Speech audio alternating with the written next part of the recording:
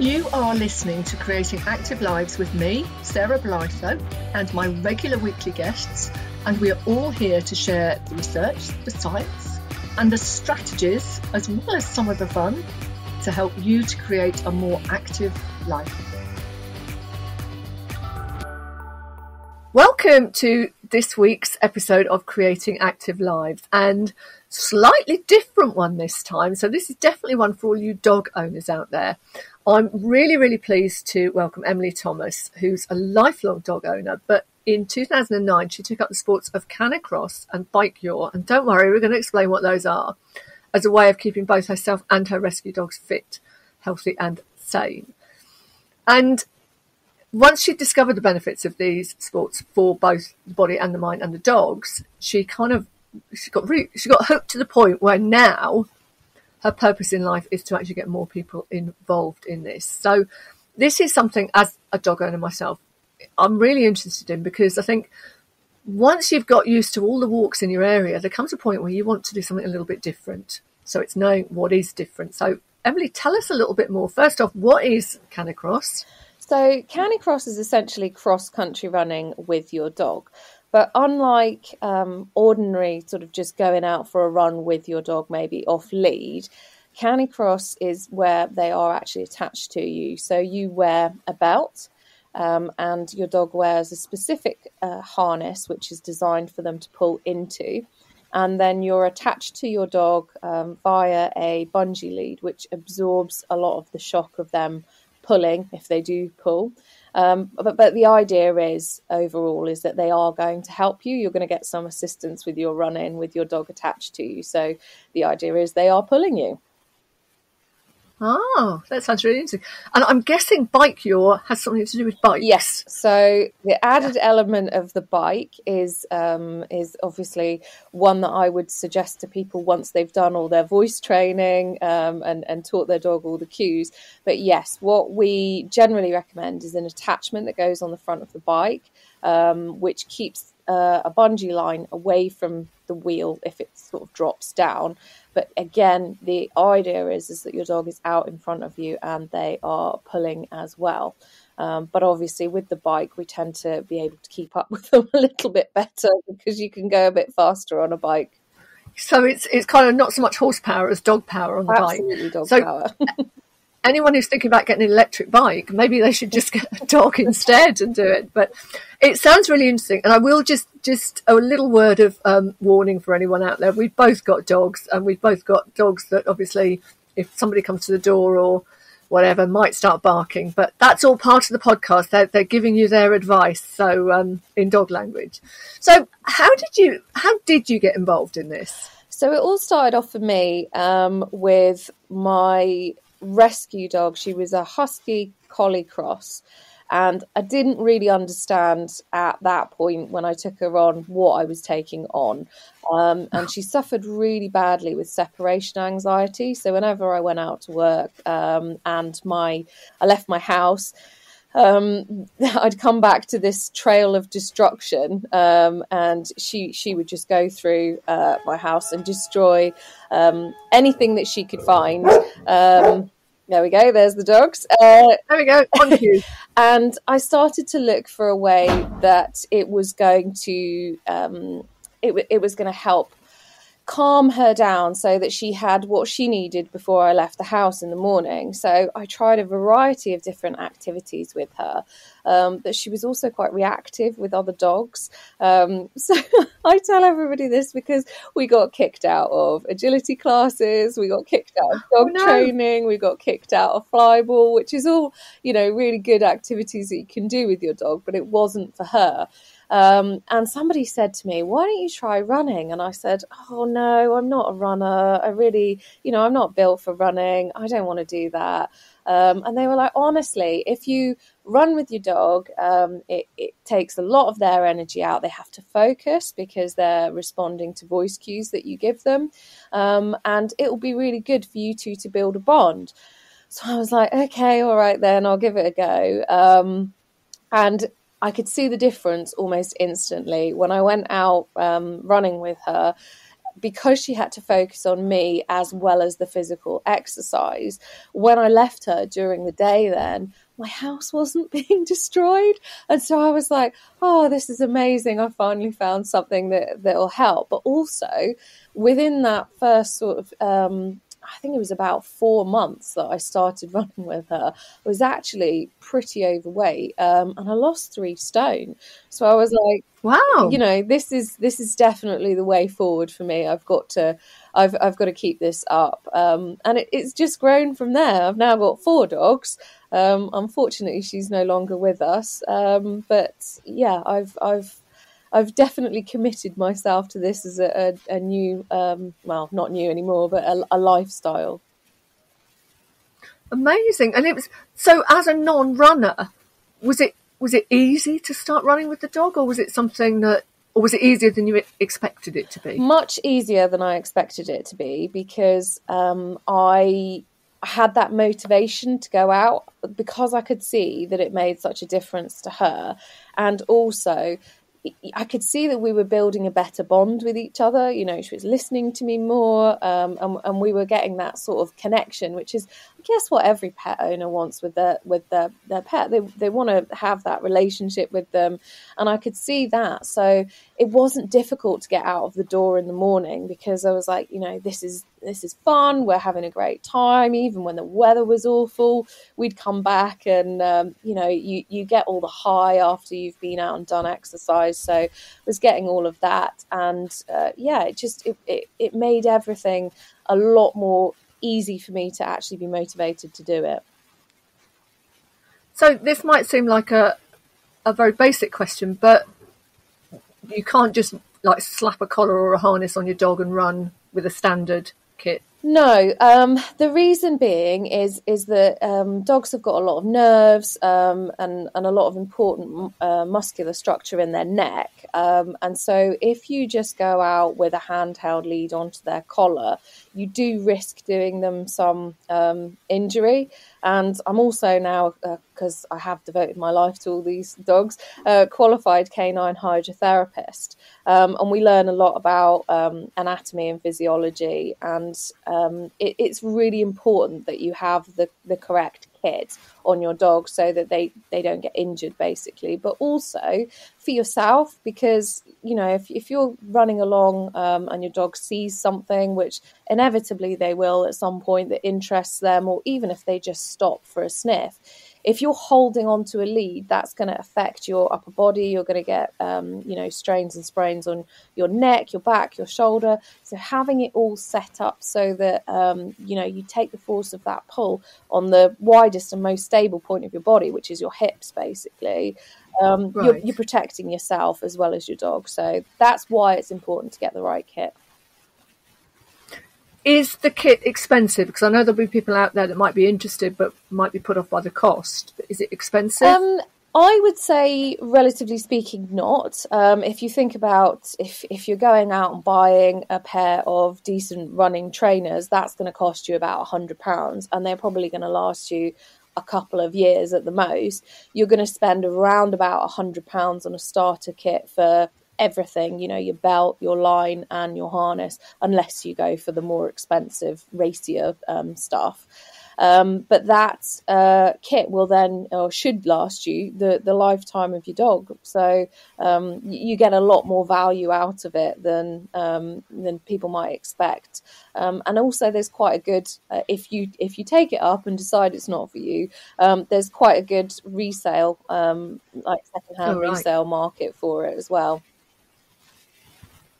Cool. So you mentioned that you weren't a runner, so you don't have to be a runner already necessarily to start this. No, absolutely not. What we sort of say to people is a couch to 5K is a really good place to start, because it will build up you and your dog at the same time.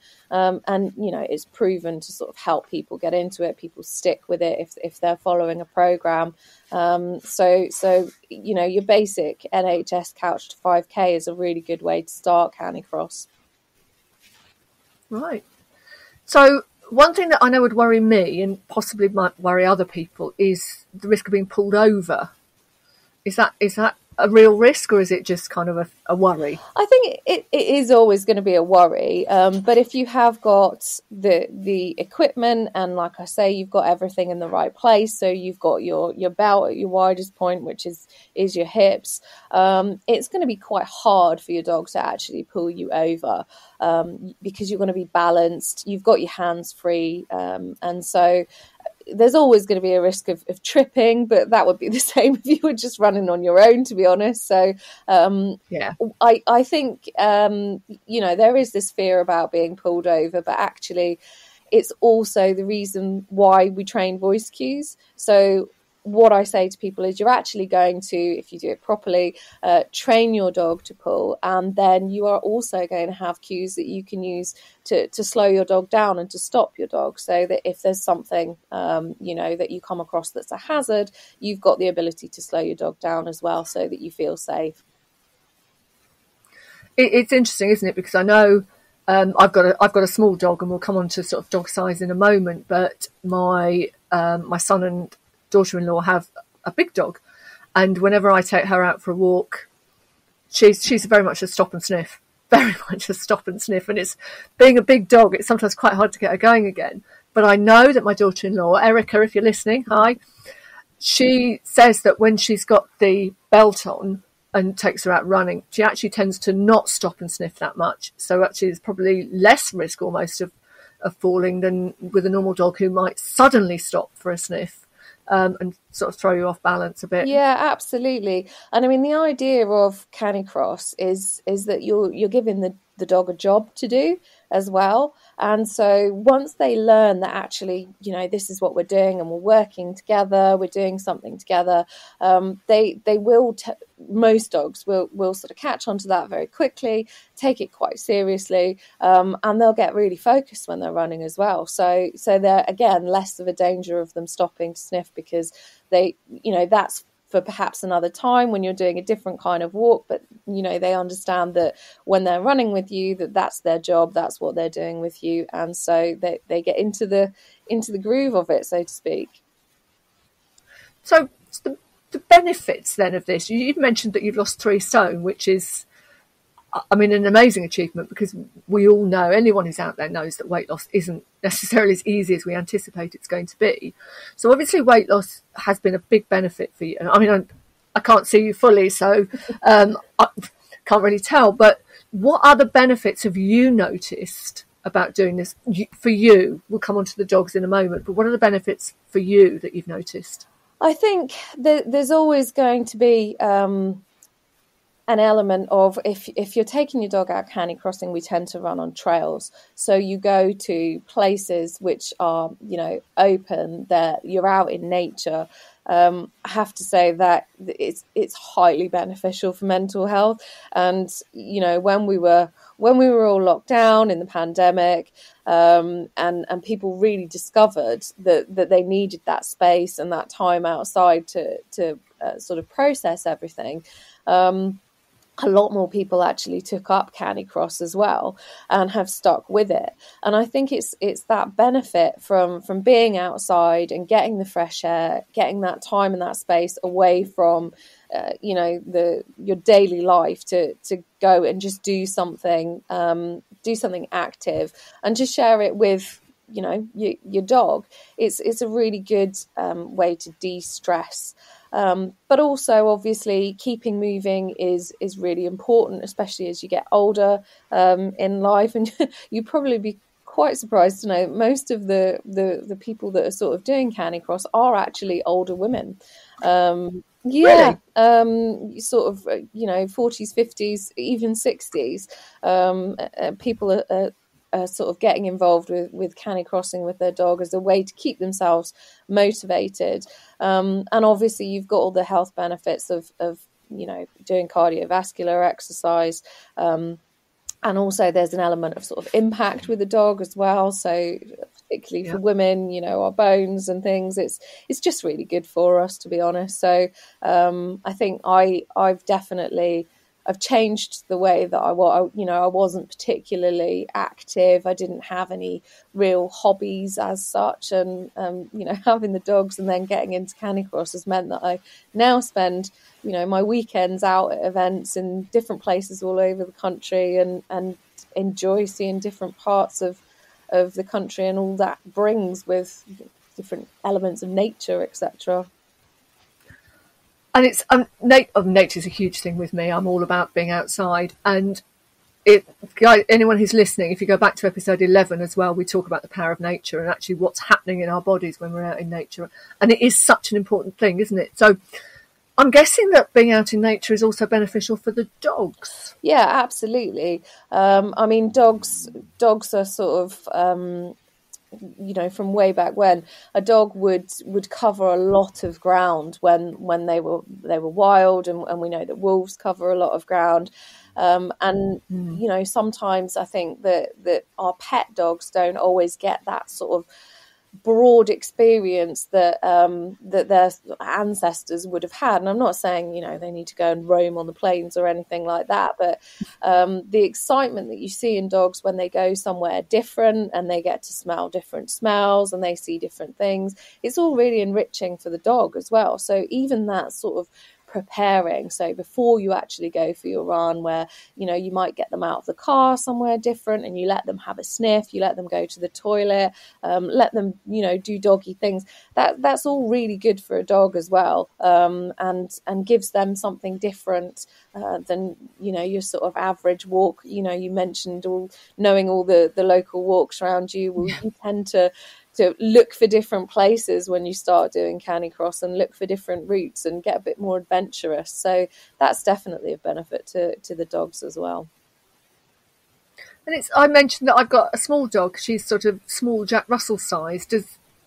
Surely a big dog would be more of a benefit doing this, or a small dog's just as much Small fun? Dogs are just as capable of canicrossing. So, for example, most of the races that we do, and there are races, you can compete in Canicross as well. Most of the races are around 5K. So there are so many dogs that can do the 5K races. But then you will get sort of human trail running races which allow canicrossers, and you can go up to ultra marathons with your dog. And I know somebody who is local to me who runs with a border terrier, and he frequently does ultra marathons with his border terrier. People are like, how does she keep up with you with her little legs? And he said, you just have to train it so that they're built up in the same way that you would train yourself up for that distance. And as long as you're careful and you keep an eye on your dog, and they're getting a decent diet, and you make sure they don't start losing weight or anything like that, then they're perfectly capable of covering longer distances, even if they are a smaller breed. So somebody who wants to get started with this, and I do think it's something my dog, I think, would love the sort of focus, and it would probably do an awful lot of good as well. Is it something you can kind of just start on your own, or is it best to go to a trainer or a club to get the right information on how to get started? So there's loads of information out there online, as there is with everything, about how to get started. Yep. And you can just start out on your own. That is how I started all that time ago, because I was worried about taking my dog with other dogs with her reactivity. But obviously there are barriers with that, in that if you do come across a problem or something that you're not quite sure of, you haven't got anybody to ask about. So there's plenty of information out there, and I myself do courses so that people can get started on their own if that's what they prefer. But then you've got the option of social canicross groups. can be a really good way to get started, because actually dogs will learn off other dogs as well. So if you're struggling with the cues and your dog's not quite understanding and you're miscommunicating things, having other people there with their dogs, 9 times out of 10, if you take your dog along to a group run and everybody starts off and sets off running, your dog will just go, oh, okay, that's what we're doing. And they will just automatically take up that line and start pulling.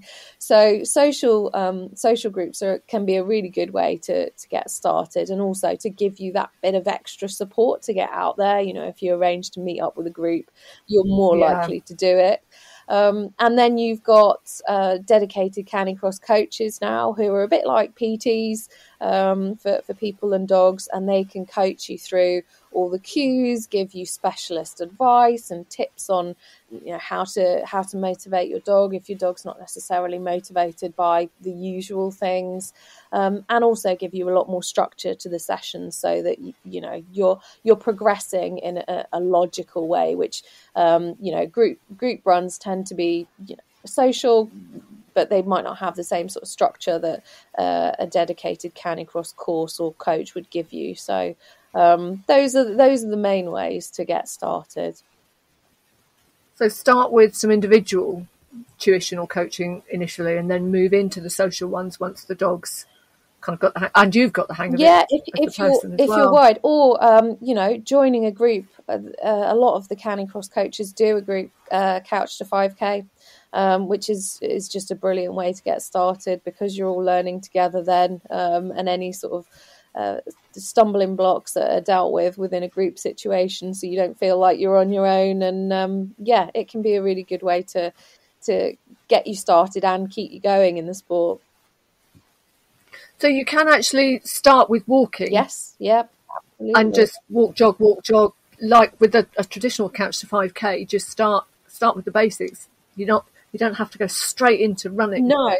You build up gradually. No, and a lot of people, particularly this time of year, because we're in the summer and it's quite warm, so it's not ideal for running dogs at all at this point in time.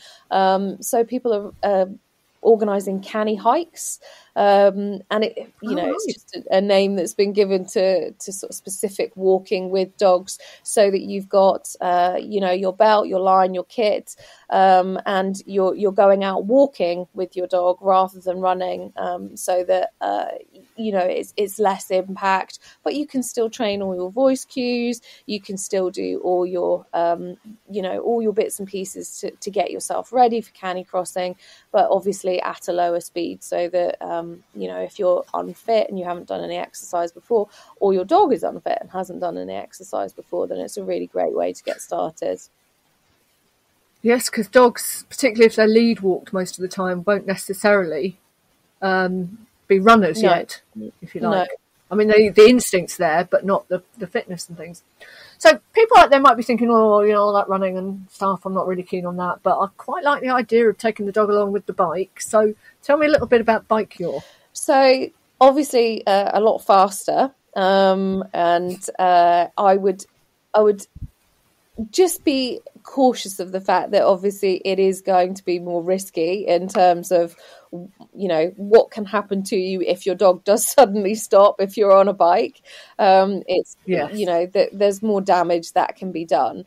So what I generally say to people is, if you want to bike with your dog, you really need to have trained your voice cues first, so that you're happy that your dog is going to be in front of you, and that you can slow them down if you need to.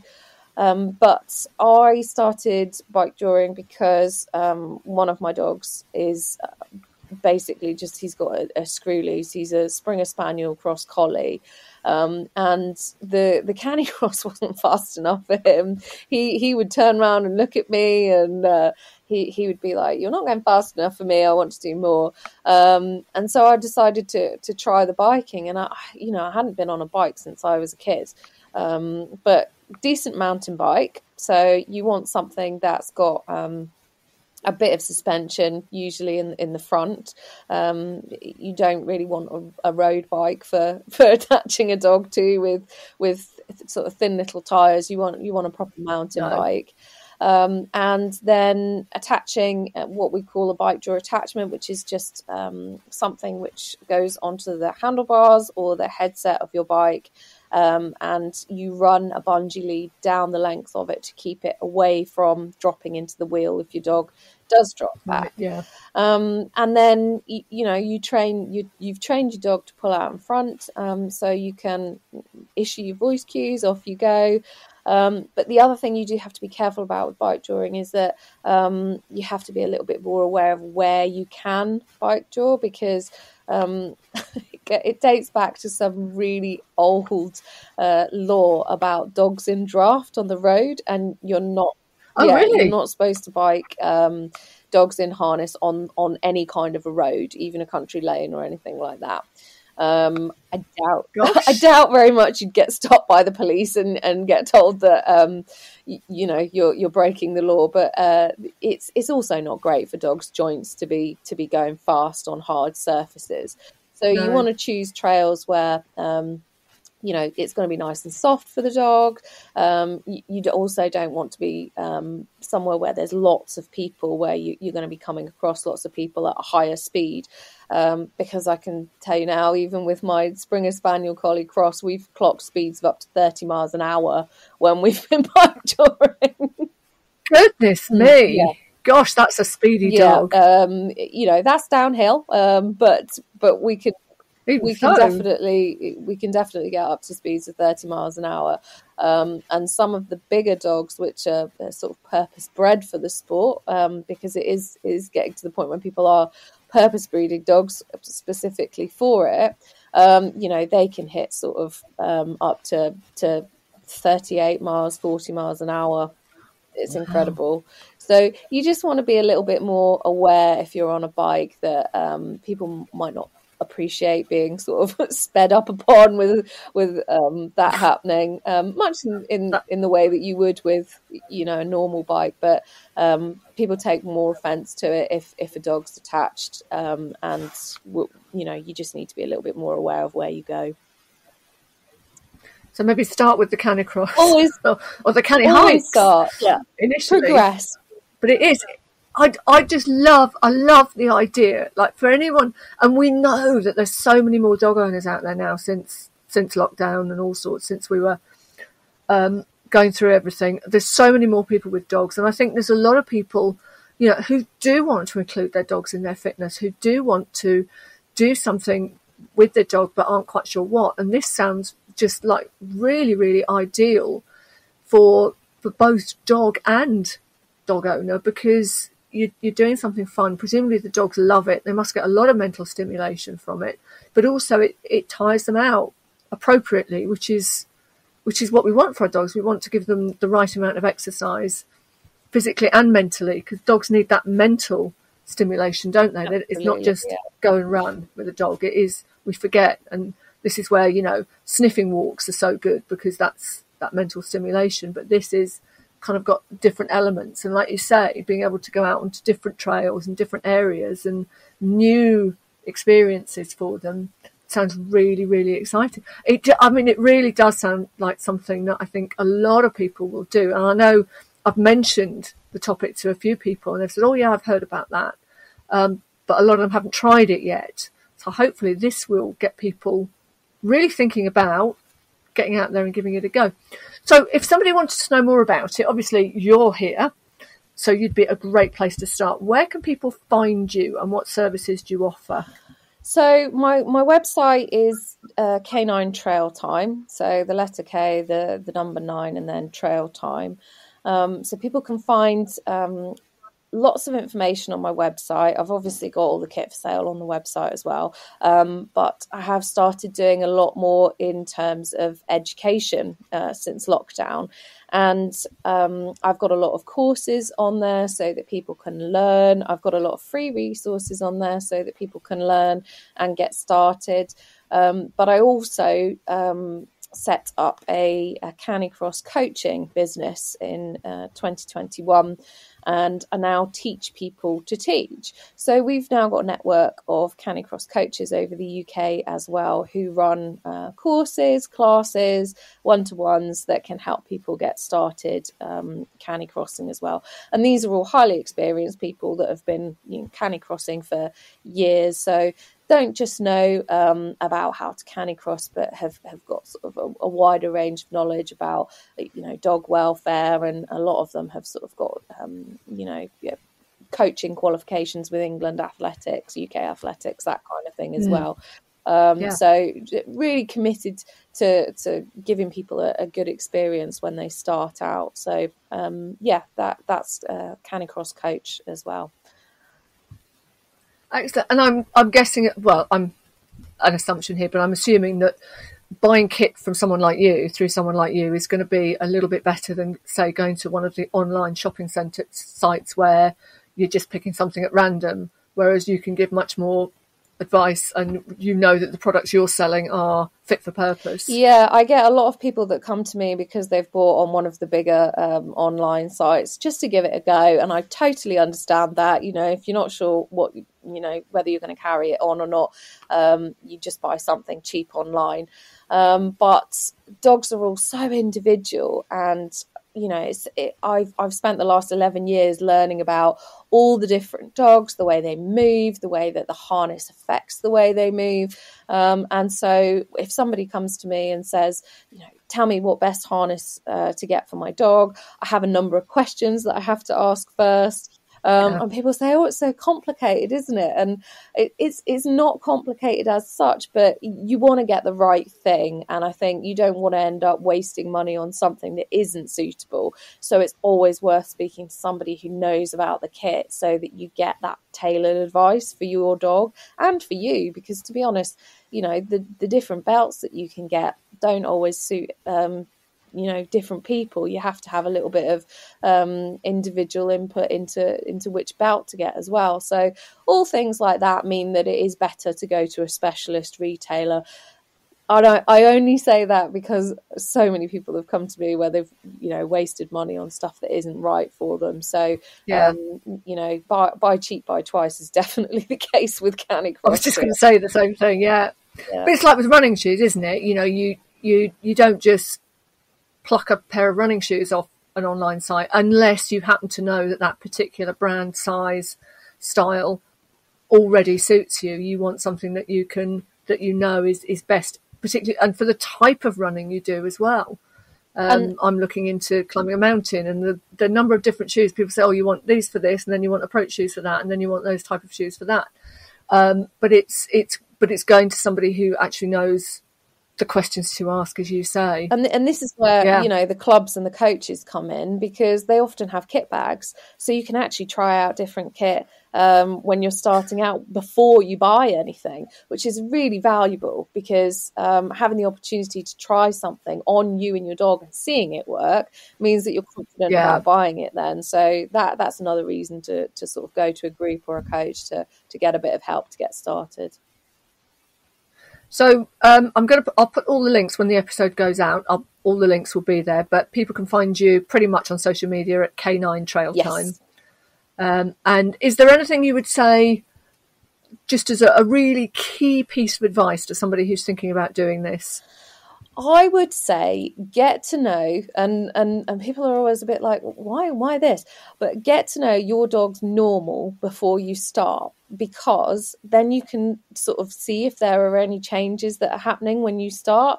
Because with any exercise routine, and your doctor would tell you this, that if anything changes with you and you start to feel uncomfortable, or there are things going on that might cause a problem, it's the same with dogs. If you know how your dog normally acts and how your dog normally is before you start canicrossing, then you can monitor them to make sure that it's right for you and your dog.